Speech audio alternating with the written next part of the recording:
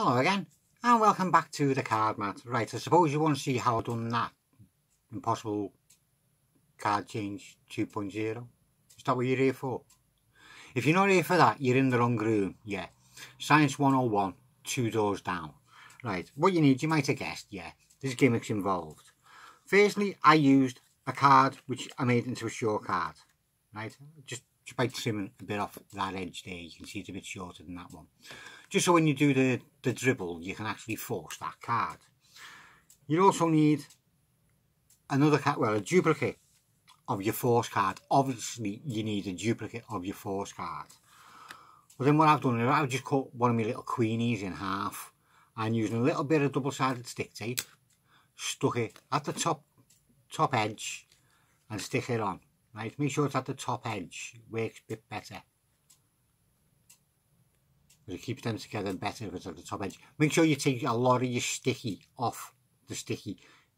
You want it to stick, but you don't want it to be glued tight and stiff to get off. So take a lot of your sticky off.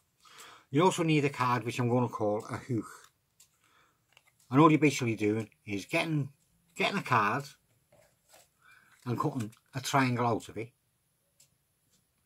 Getting a triangle and then gluing it. You can see it's just sticking up there.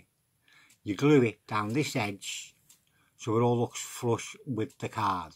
If you want to take your time with it, if you look right down the white edge, you can see it's all white. Now that might have given it away in the performance because I noticed myself there was a little white line. Where you got your white edge, where there's red on the top, just colour red, just put a bit of red on that white line and it'll blend it in better, make it harder to see. Right, so what you do, you stick your hook card on the top. I've got it with the hook on the right hand side, so the point is in the middle and the bottom of it's down here. You place your halfy half card, shall we call it, on the top of that with the double half away from you. And your shorty card, or your forcing card, stick in the middle.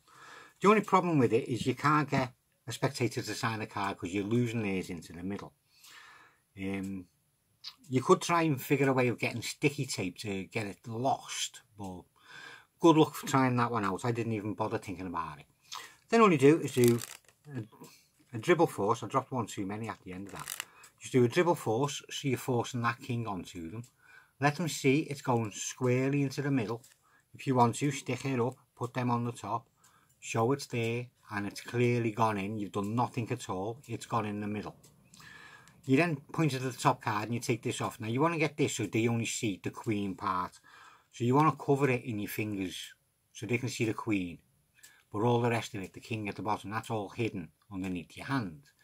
Turn this hand slightly and have your thumb resting along the edge of that triangle, just to try and disguise it a little bit better.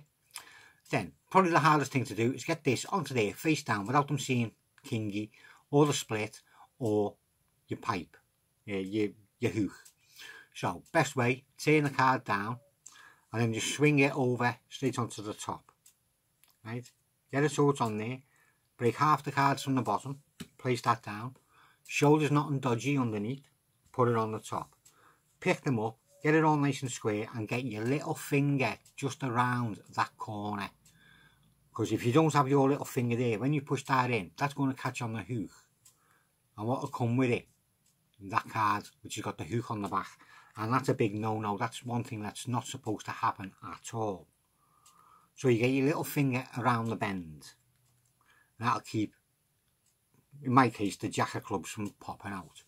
So you can show the queen, you can do your little gestures, and you can push it down and push it down. Oh, I've moved my finger out the way and I shouldn't have. You push it down till it goes all square. Oh, get that missing my finger.